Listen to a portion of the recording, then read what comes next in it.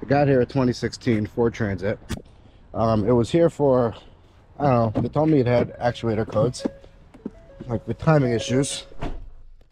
But I scanned it, and I got a lot more codes.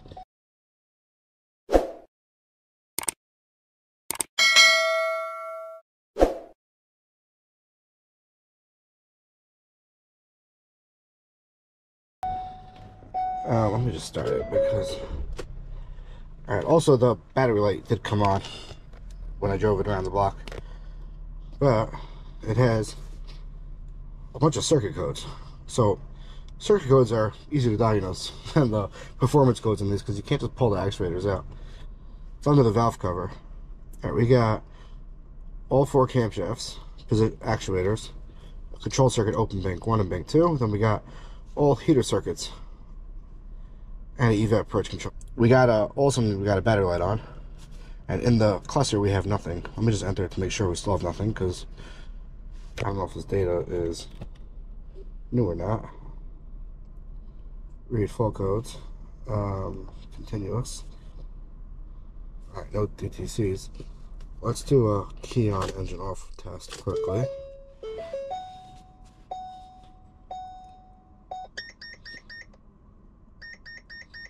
Alright, the things are moving, all the needles, making some cool beeps. Alright, we still got no codes. Okay, so it's not going to be a cluster issue. Okay, great. Now, let me go back to the PCM, and I want to look up a diagram on what would cause... It could easily just be a blown fuse to all these things. Let's see if there's one fuse that controls all that, and then we'll start from there. And I don't know, the battery light will have to tag separately. I'm going to turn the car on because just to keep the battery good, and for AC.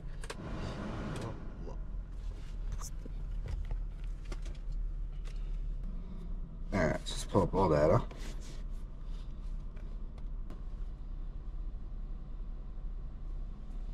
We got a 2016 Ford truck.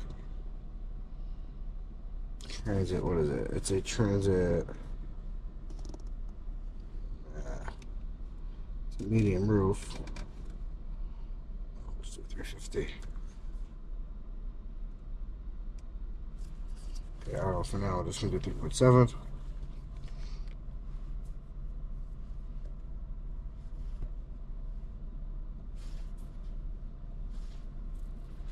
Okay, so here's now, let's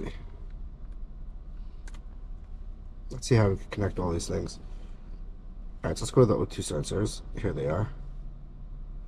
Well, here's 2 of them. This is bank 2. And it's the heater circuit.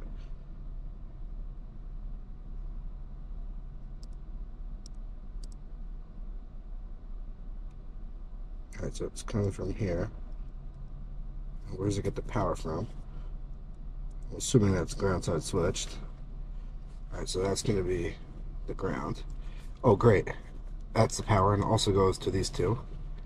Awesome. And here's the other 2. Okay, they're all connected. You see, right here is all the heated oxygen sensors and the variable camshaft timing solenoids all get power from this green wire. Which now I just got to find out where this green wire gets power from. So it splices over here. Is this the wire going up? Or is it somewhere else? Hold on.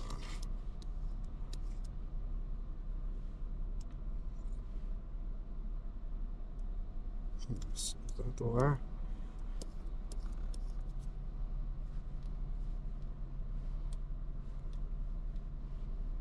Alright, from fuse, 36, 20 amp, battery junction box, left side engine kilometer. Alright, before anything, we're going to check that, because I'm assuming that is the same wire. It comes down and feeds all these. No, wait, maybe there's another one, because... Hold on, let me just see. No, that's the wire. Okay, so we're going to check this fuse right here, see if it's blown, and if it's blown, then we're going to have to find where it's shorting. Alright, so fuse 36, 20 amp fuse. Let's go look for it.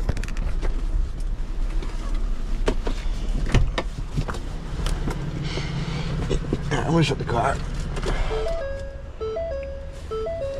I'm going to actually turn, where is this? This is how, okay, I'm going to turn the key on.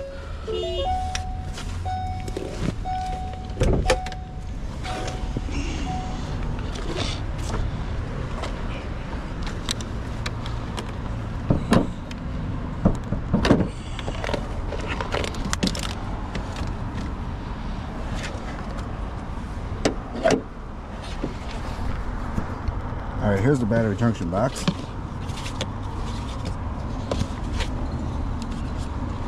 And we need fuse 36. Alright, so it's these. 1, 2, 3, 4. It's this guy right here. Right, it doesn't look blown from here, but let me go get a test light to make sure. Alright, I got a test light. I went back to the battery ground. Right over here.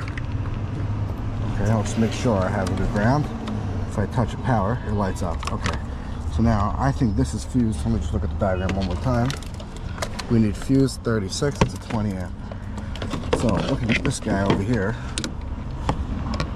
Well, we have it 1, 2, 3, 4. Alright, so this must be fuse 36 right here. So we got 1, 2, 3, 4 in, 1, 2, 3. The fuse is in the wrong spot. It's missing the fuse. Okay. 1, 2, 3, 4. 1, 2, 3, 4. That is weird. Alright, I'm gonna put a fuse in there. Okay, let me go get a fuse. Okay, before I put the fuse in, I want to just make sure, I want to clear the codes and see, make sure they come back right away. And then put the fuse in and see if we can clear them, because maybe I'm missing something. Alright, so let's shut this door. So alright, I'm going to click clear DTCs. Okay, so it claims it cleared them. Alright, now let's shut the car off. Let's turn it back on. Let's enter.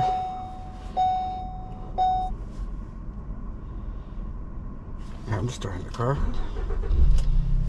Alright, the engine light's off right now. Let's read full codes. Key on engine running self-test. Okay. I think I have to put the emergency brake on.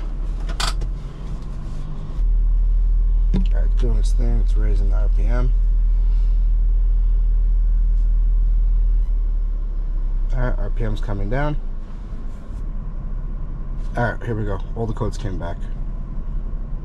Evap, general field terminal circle. Oh great, that's why the battery light must have came on also.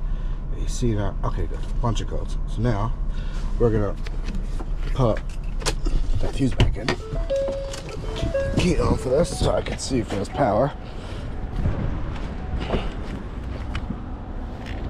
Alright, let me get the fuse.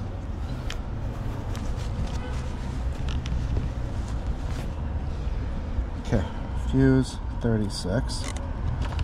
Alright, put it in. Let's make sure there's power on both sides. Okay, great. Now, let's shut the car off, do another on-demand self-test.